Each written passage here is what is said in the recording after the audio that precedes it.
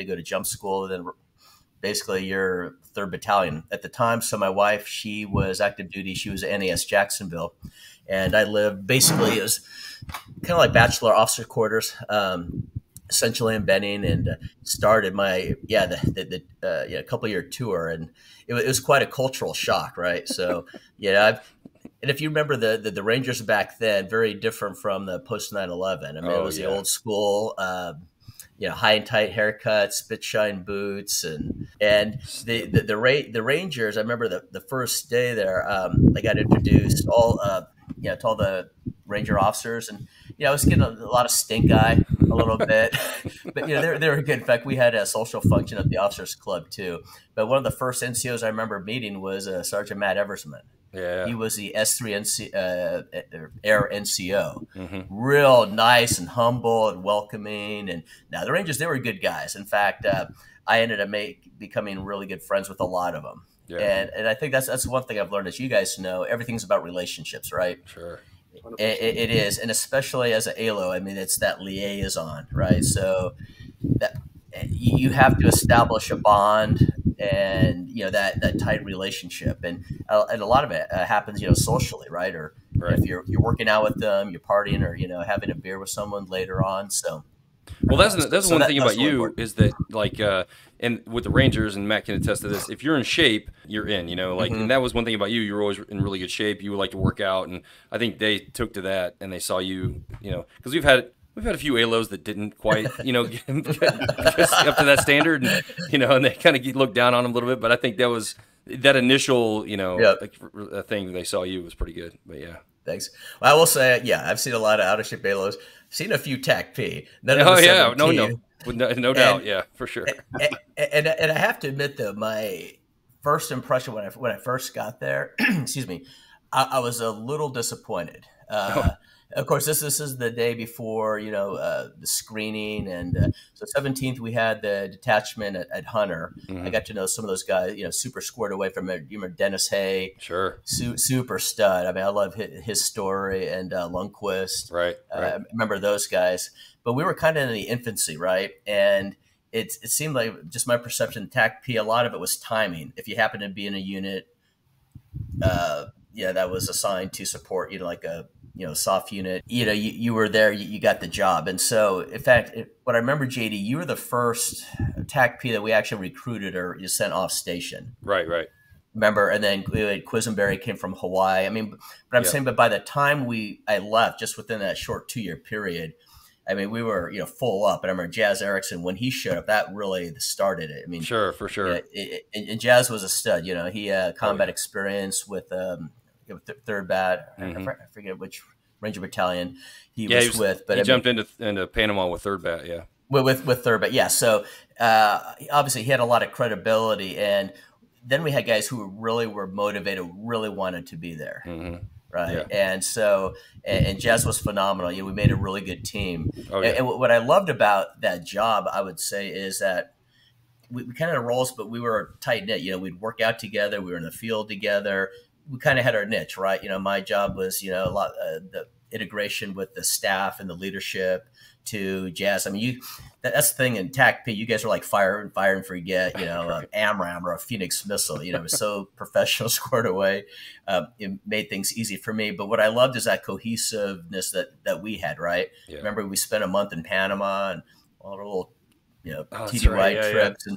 And what I loved about that, especially the 17th, everyone was so professional. Like, we could go out socially, and still have fun. But where, like, when I was in the Navy, it wasn't done. Right. And even the rest of my time in the Air Force, things were more separate, right? With, the opside maintenance. And so, in fact, you guys were the ones, the TAC P who, trained me up.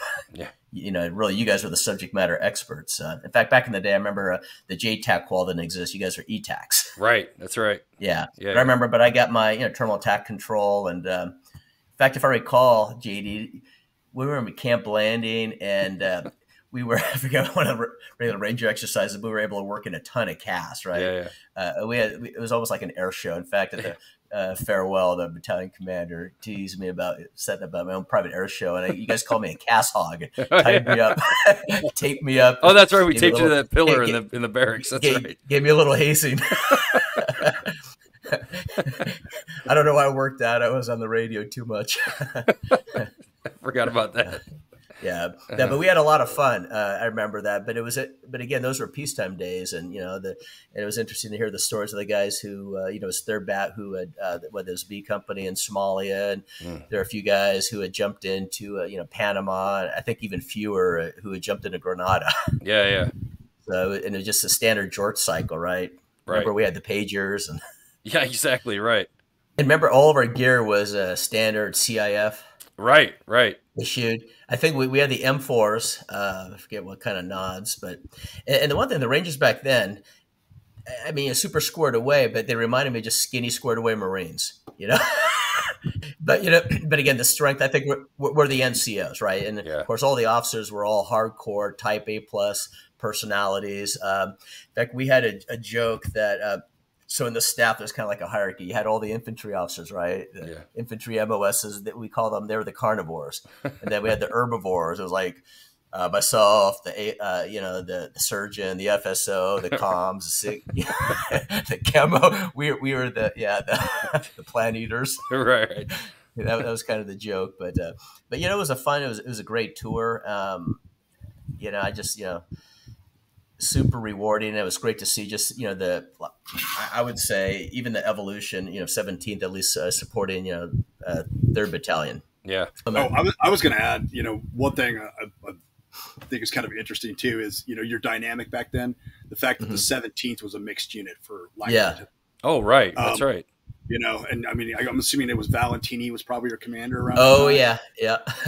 I'm curious. I mean, I knew you guys. I knew all you guys back then. I was up at Bragg, coming down there. But I mean, like, what was the relationship like being that little section of a conventional unit that's kind of doing their own thing?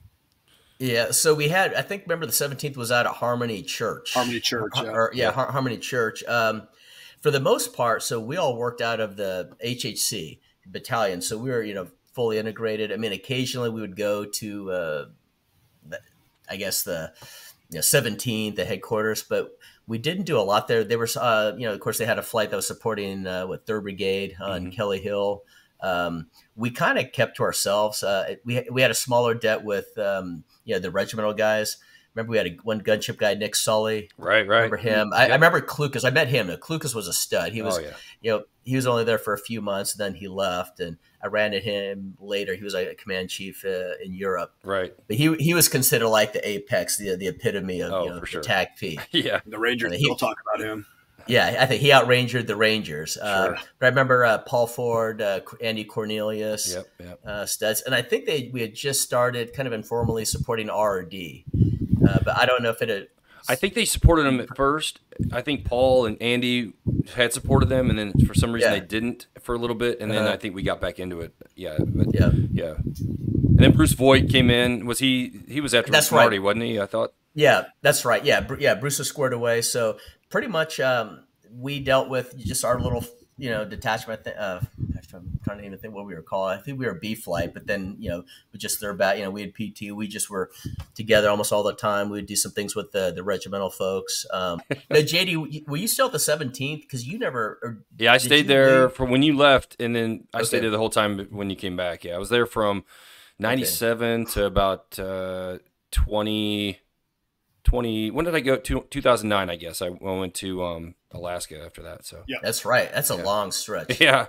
Well, I mean, they just kept asking me to do different stuff. Like it was like I was at battalion first, and then they asked me to go to RRD, and then they asked me to be the op soup. So it was just like we always say, right place, right time. I just happened to fall into those certain circumstances that they just kept recoding me, and I ended up being able to stay, which was great. It was the best thing that could ever happen, and it was great. I had a good time. But yeah, when you came back, that was it was crazy because that's unheard of. I'd never heard of an ALO doing that. Like being a captain and they come back as a lieutenant colonel. So yeah, that was 2007, and the reason that happened.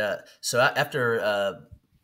So as at Lakenheath, I was able to get a staff job. Actually, for a while, I had orders to go back to the 17th. Nice.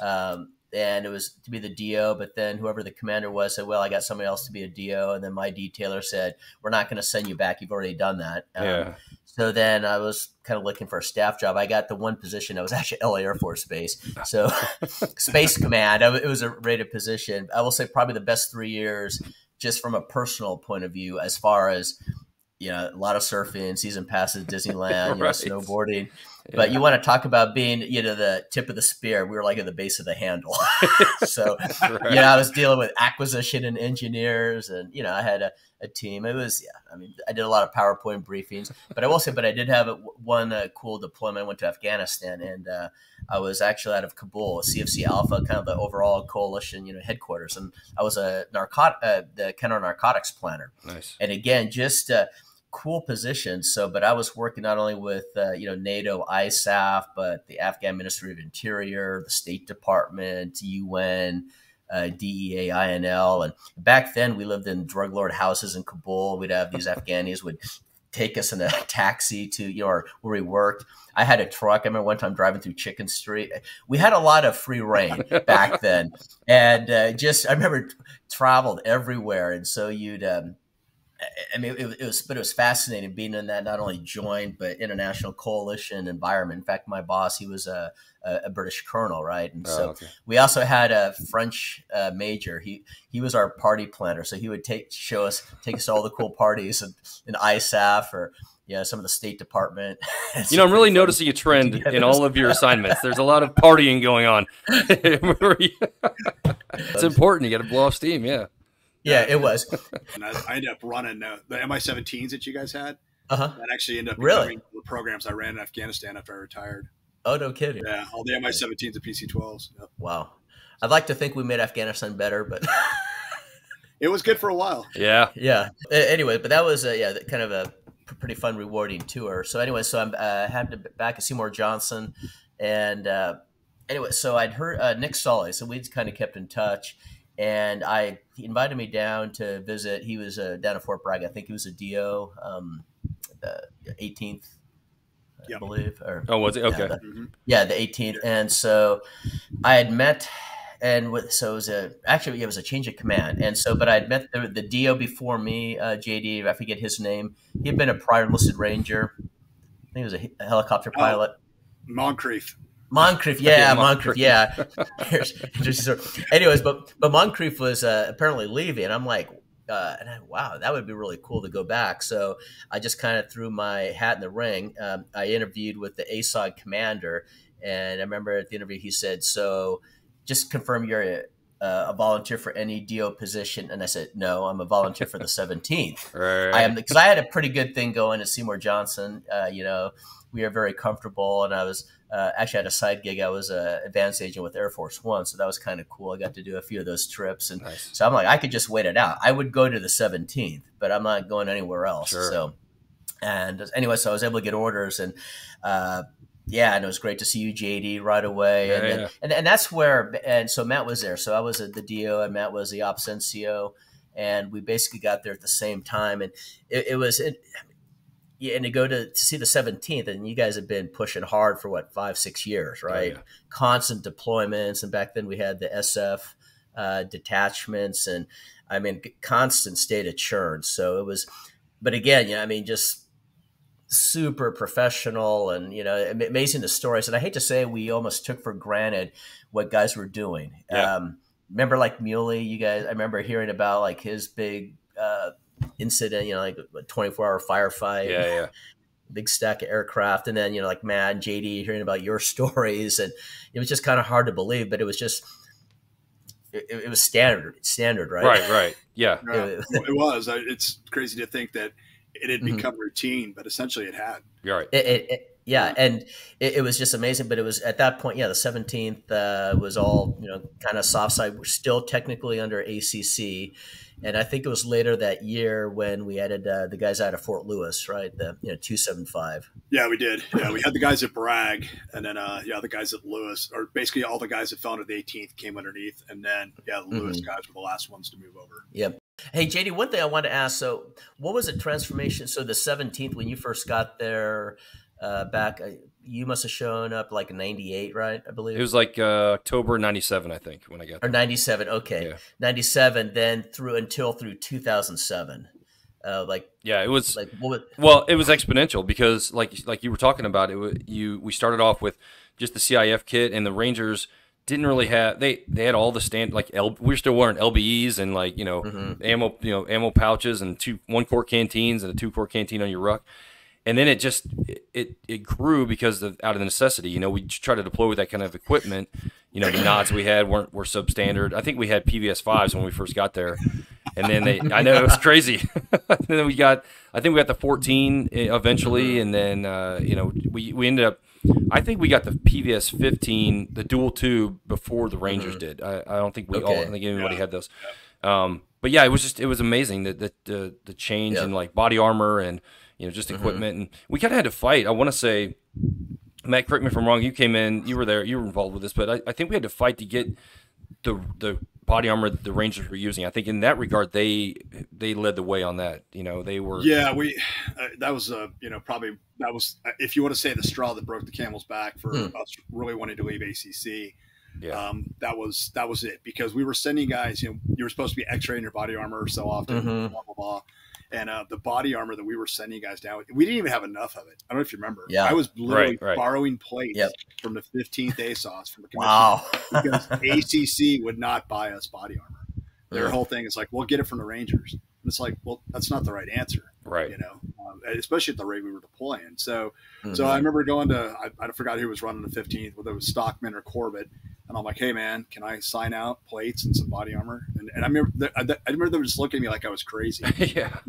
I remember that. And in fact, man, you just kind of brought up a good point too. And I kind of remember even from my days, late 90s at the 17th, and then in 2007, still under ACC. But it seemed like the rest of the, I'd say, conventional TACP community didn't like the 17th. That was kind of the perception. Maybe not too strong of a word. I think that maybe the leadership, they had a feeling. And I don't know, this is the feeling I got. It was like they didn't like us because they thought we didn't like them or something. It was more like, because I don't think we had any ill will, especially towards the 15th. We were definitely ingrained with those guys. I mean, that we trained their dudes, and we did stuff. But Matt, maybe you talk to that. If you guys, we just had some, I don't want to say poor leadership, but some uneducated leadership at ACC and at the Pentagon. At the time, senior enlisted leadership. I won't even blame it on the officers. It was the senior enlisted leadership that just, still were in that, we're evolving so fast during GWAT, and they're still in this mindset of, the Fulda Gap and, you've got your relationship with the Army. You should be getting all that stuff from the Army. Yeah, but man, we're not. This isn't like I get body armor issued once and it's good for 10 years. These guys are every 6 months. These dudes are going down range and, and using this shit, not to mention the training the guys are going through. So it was very, maybe that was bad on, my part and some of our part that we didn't educate those guys. There's always, there's always a senior, E9 who the functional chief, right, at ACC was always kind of like the naysayer. It was always hard to work personnel assignments. I remember it was not a big fan. It was frustrating because they didn't. It was almost like they didn't believe us. Like they thought we were trying to get over, which is kind of like. I mean, again, I love this career field, but that's kind of the way old school kind of guys thought. Like they never believed anything you said. They always, because I mean, frankly, it was justified because most people were trying to get over. They were trying to get extra stuff and trying to skate or whatever. But we weren't. We were actually like, no, we need these nods. We need this body armor. We need this PEQ on our weapon. I couldn't. It's amazing. You go out to the range with Rangers and they were like, oh, just shoot your laser down here. And it's like, what laser? What do you mean? And so that's the kind of stuff that we were trying to convey. And since nobody else really had that kind of stuff and nobody had been exposed to it, they didn't, I guess, believe us or that we really needed it. But I mean, that was really where that was where the push to move to AFSOC really started. We had talked about it, and I'd had meetings with Jazz prior to when I was down at 720th here at Hurlburt. I'd talked to Jazz a few times. Not Longoria, LaMonica, Chief LaMonica was down here. And I think it was Colonel Thompson was the group commander at the time. Yep. And we just had some discussions, even their predecessors, on, hey, what do you think about the soft TAC P guys, the Rangers and the TAC P guys moving to AFSOC? And I said, I think it'd be great. Yeah. You know, so you start having these conversations, and then, like I said, when I got to the 17th and really saw kind of the problems, and what I was really amazed with was how much resistance I met with from guys at the 17th that did not want to go under ASOS. And I had been there. I saw, you know, how much when I deployed in 2005, I saw how much ASOS spent on me, one individual. Probably $40,000 worth of equipment for one deployment. And I was like, we're crazy not to want to be a part of this. You know? Exactly. So, so that was kind of the genesis of it, of that final. I think the wheels were in motion, but man, that just fighting for body armor for dudes to go down range was just absolutely foreign to me. Yeah. Yep, I remember that. Yeah, so in 2007, because I know, Matt, you had really paved the way. And I'd forgotten you were actually with the 2-1 up at Pope, right? In like the first, the first TAC P to actually be. I don't know if you weren't officially assigned, but you. No. They did so they did. It was Colonel Longoria was the commander of the 2-1 at the time. He was in 05, and then and actually it's kind of funny because Jeff Staha was the blue team leader. And I know you've had him on here before. So they did a trial program essentially, and it was kind of almost mirrored the SF thing. They wanted to bring TAC Ps over from the 14th ASOS to essentially help train their guys and be the fires guy on the special tactics teams. The 2-1 had just become an STS, I think, the year prior, special tactics squadron. So they volunteered. It was myself, Todd McCabe, JJ Salisbury, and then Gary Jones was actually kind of our E6 NCOIC, if you will. He ran the fire shop in the at the squadron. The rest of us were on teams, and it was supposed to be a year-long program. It was all volunteer, and I think Sean Mignon was supposed to go over there, and then he ended up going to Kosovo, if I'm not mistaken. Okay. But so anyway, so we ended up with our guys, and honestly, I'll tell you, that was probably, we talk about timing and things that happened. That was probably so instrumental in my career, because having a chance to work with those guys on a daily basis and kind of show them, hey, we all have misconceptions of what each other do.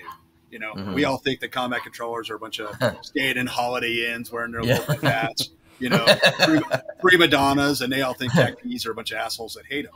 And I was like, so you getting a chance to work together and go on trips with those guys and train with them, it would open everybody's eyes, which was awesome. Yeah. Which led me, you know, later on in my career when I left, I ended up leaving Bragg in 99 going to Hawaii. I ended up coming back to the 720th. I knew those same guys. Jeff Staha's replacement was Mike Martin. Mike Martin, who's now this, you know, the SOCOM J3. You know, I mean, I could just go down a list of names of guys that were captains and staff sergeants that became command chiefs. 06s, 07s, you know, Wolf Davis, you know, R.A. Armfeld. I mean, these are all dudes that kind of passed through those doors. So anyway, long way to tell you that, yes, I was over there, you know. I don't know if I was necessarily the first. The 2-4 still had some fires guys up there like Marty and I'm trying to think of who. Was it Andy Cornelius? I think he was there. Didn't he do a fire?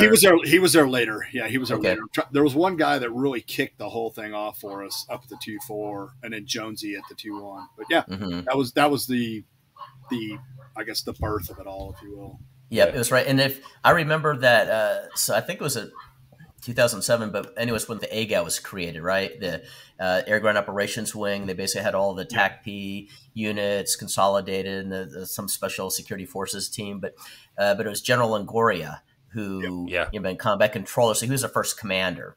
And I remember he said, I love all berets. And he was a great, I think, unifying force. Oh, 100%. Because I remember my first ALO tour, I know there was a little angst or I don't know, slight animosity with the, you know, controllers, TAC P.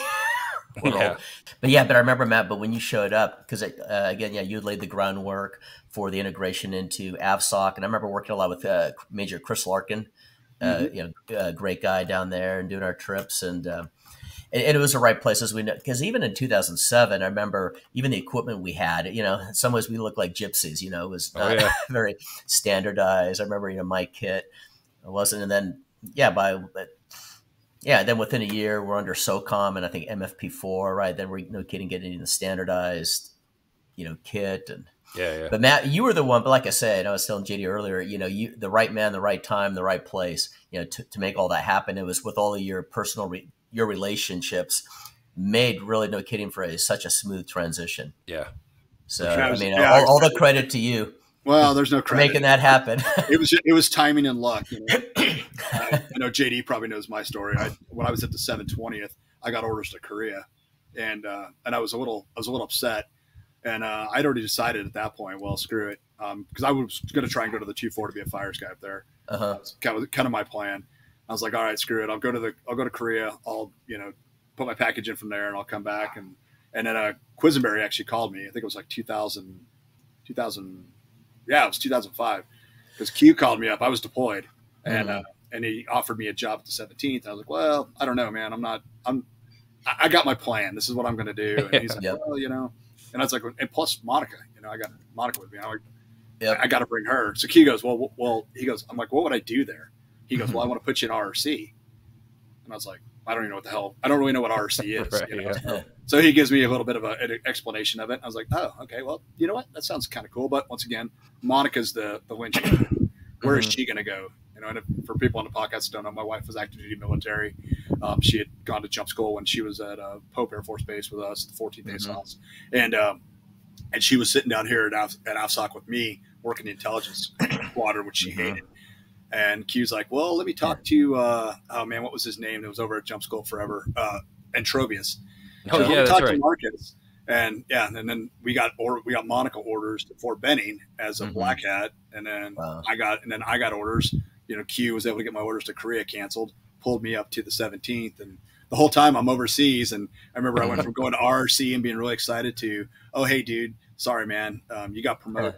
So now you're going to end up being the B flight NCOIC with 375. And I was like, okay, well, not as attractive, but okay, I'll do it. That's cool. And then Q gets orders, and they go, oh, by the way, and the next phone call is, you're going to be the ops soup. And I was like, son of a, I was like, that's not what you guys offered me. Yeah. I would have never volunteered for this, man. To be the ops soup. I was like, I got some fight left in me, man. I don't want to be in that position. So anyway, that's what though, in a testament to you though, like you knew you had an SF background essentially, and I think we talked about this on the first one, but I want to reiterate it because I think it's really important. You coming into the Rangers, you didn't just like come in and act like you owned the place and thought you knew everything. You went on a deployment. I think it was with First Bat.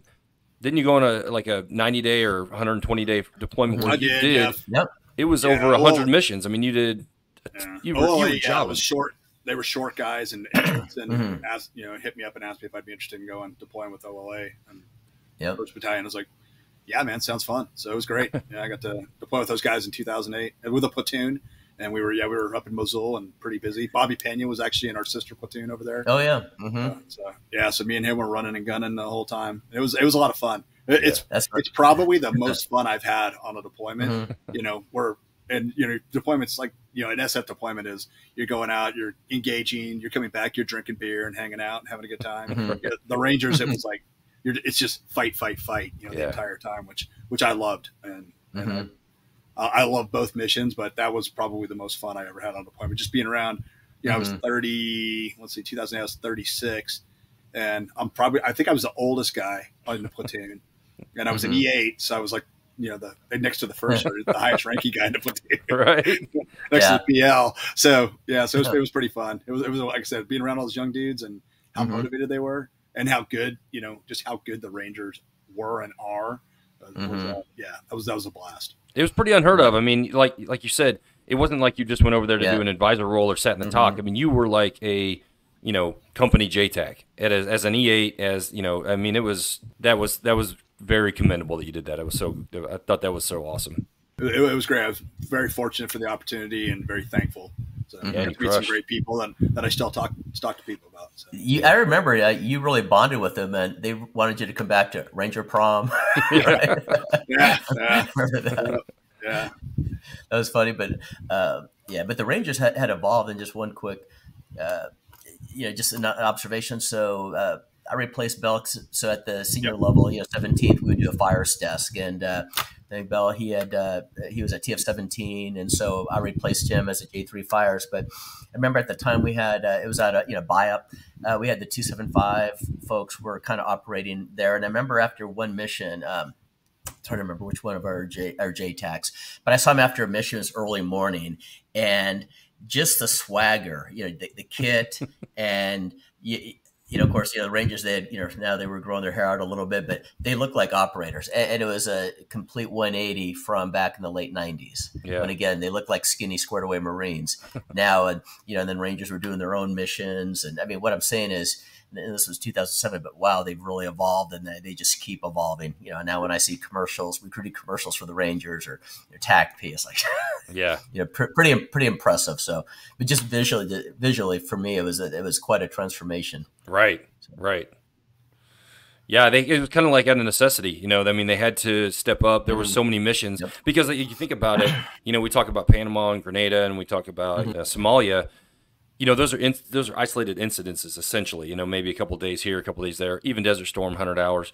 But this was like 10, 15, 20 years of the kind of missions Matt was going on, like 100 plus missions per deployment. Yep. So like the lessons being learned were just, exponentially more than anything else we'd ever experienced. So yeah, they just became these supermen as the GWAT went on. Yeah, it was awesome. And I would say that was the task force as a whole. For sure. I remember I think I don't know if I talked about this last time or not, but I'll never forget when you're there and you get notified of a mission. You walk into the JOC, you get your products, you go over, you brief, and as you're stepping to the strikers, at that time, all your assets are moving. Like they're all coming to support this mission. So as I'm walking, I'm checking in with the 58Ds and a U-28 gunship or whatever supporting me there. One of the contractor aircraft, Greyhound or Dare, and it's just, I mean, it was so fluid, and we were so honed as a unit. And this was every Ranger platoon, every CAG troop, every I can't speak to the SEALs, but I'm sure they were the same way. But I mean, at that time, I would say by 2008, I mean, it really started in 2004, 2005. Guys really started ramping up.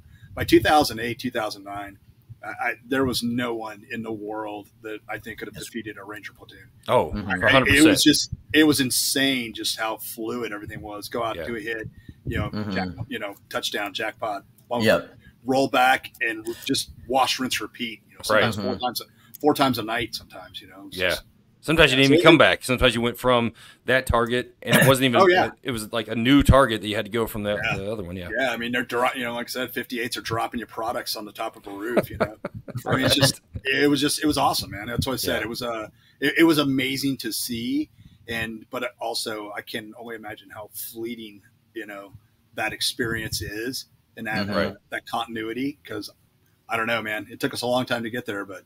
And I don't. Yeah. Who knows where they're at now? So yeah, right. I know we've lost a lot. Like I said, we took it for granted. So in fact, I misspoke when I said 2007 is 2008, but that was the height of the surge. Right. Remember? So Petraeus, I think, was in charge, and I remember we were doing a lot of work like Solder City, but we just took it for granted. And remember, the 17th when we were deployed, our guys were OPCON. I mean, spread out platoon level between Iraq and Afghanistan. Then we had the SF side. So it was so interesting. Where a normal TAC, a conventional TAC P, you're still part of a larger squadron, and you have a deployed EASOG. Right. And our SF guys, we were obviously talking a lot of Ranger centric, but by that point, especially in Iraq, those guys were running with SIF teams at that point. Right. Oh yeah. So I mean, so they're out there in a fight just like the Rangers are doing these high HVT targets and just getting in gunfights all the time. Scott McPhee, Ed Schulman, all them dudes laying on miniguns and just laying waste and stuff. So it's those guys were just as busy, and they'd elevated themselves to where, like I said, sometimes they did SIF deployments, but then it was like every time a SIF went out, they had I think they're CRFs now or whatever they call them, but it was incredible to see the entire unit, both sides, just keep getting better and better and better throughout that time. And from what I understand, they're even better now. Like they're head and shoulders above where even we were. It's just it's great to see. I love it. And like kind of I was talking to Chachi recently, and he was saying the same thing. Like if you set the stage and you prepare these guys, that's the way it should be. The guys coming from behind you should be equal. I think you said it too, Matt, on that first podcast. They should be as equal or better than us, and that's the goal is to make them better than us and make the 100%. Unit better. Yeah. If they're not, you're failing. So right. Yep. And I think a big part of that evolution. So remember, so 2008, I know we chopped over to AFSOC, and remember we did that cool ceremony down in Hurlburt. But I think that year we started doing assessment selection, not only for TACP and ALOs. And Matt and I remember we spent a lot of time in Hurlburt running those. Yeah, we did. And I thought that was pretty squared away. Yeah, yeah. I mean, CK, you were obviously the commander at that point. You know, when we went over to AFSOC. And I know I remember sitting down with LA down here at 720th. You were probably there too, and we kind of started. And you know, JD, I think I've told you this. I actually have my green book where I wrote out where the whole structure. I still got it here. It has the entire structure of what I thought the 17 should look like, and even breaking guys off to the STSs. And we had 15 positions. I mean, initially they gave us the world. They were converting Charlie 2 combat control positions over, or whatever, one Zulus now. And I mean, and then we ran into the problem of we basically got everything we asked for. And I remember LA going like, all right, man, you know, but here you go. Yeah. Kill them. And we run the first assessment and like 4 dudes show up. And I was like, oh God, what just happened? I know. We were still fighting ACC, not letting guys come to the selections because obviously you can't rob Peter to pay Paul. That's right. But at the same time, man, you were really, how many guys did you lose because you didn't allow them that opportunity that got out? You know, because like, screw it, you know. Like, why not just let him do it? Like I never understood that, holding the guy back. And then, Matt, you also we're able to get we had a lot of support positions that, if I recall, did not materialize until after I left. Because we were there, we were pretty thin. I think we had 1 or 2 guys in the front office. So you and I, we did a lot of those. We did a lot. Yeah, we had one supply. We had Donnie, AK, and Morgan. And I think that was it for support. Yeah. That's right. Yeah, they did everything. I was like, and that's I mean, it's a testament to them too, because like if you equate us to like some other STS, like that, those 3 dudes were doing the jobs of a whole squadron of guys. You know, it was 25 guys. Yeah, yep, it was amazing. And I remember, like, Matt and I, so we've kind of kept in touch over the years too. In fact, and I was down at the 17th in 2019. There was a ceremony for Gab. They renamed a PT fitness center for him, but I could not believe how many support personnel there were. And I'm a big believer in sometimes more is not necessarily better.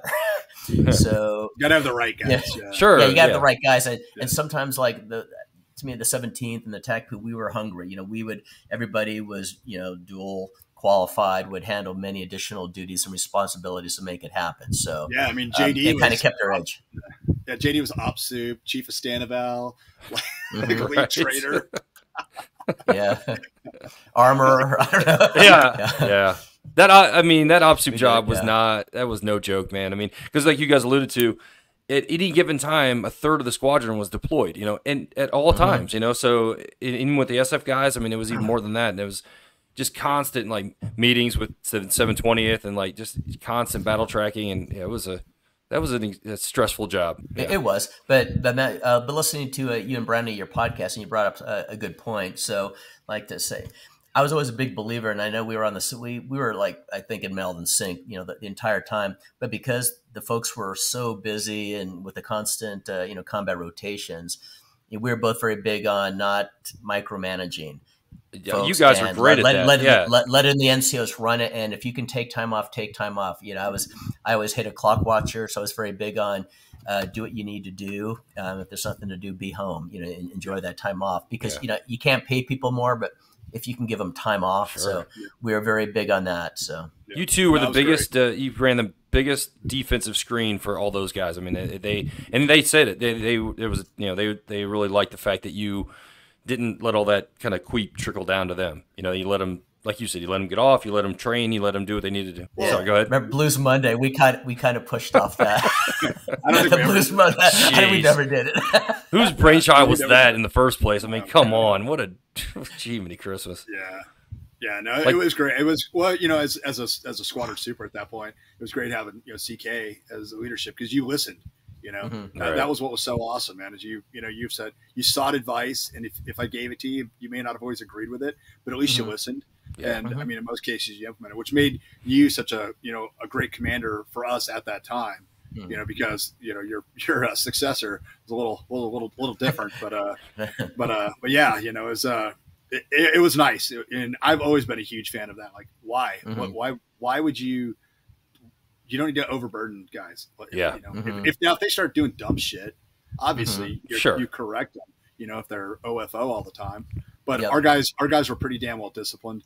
And, they all were. You didn't have to worry about that. Yeah. So CK, you're. I mean, like, I know we've obviously gotten to where you're the commander now, but like what was who did you know you were going to be the commander, or was that? No. So actually, kind of interesting story. So was the deal the first year. So in the Air Force, to command, you actually have to apply for a formal board and to screen. So you're eligible for command anywhere. So as you can imagine, those are pretty competitive.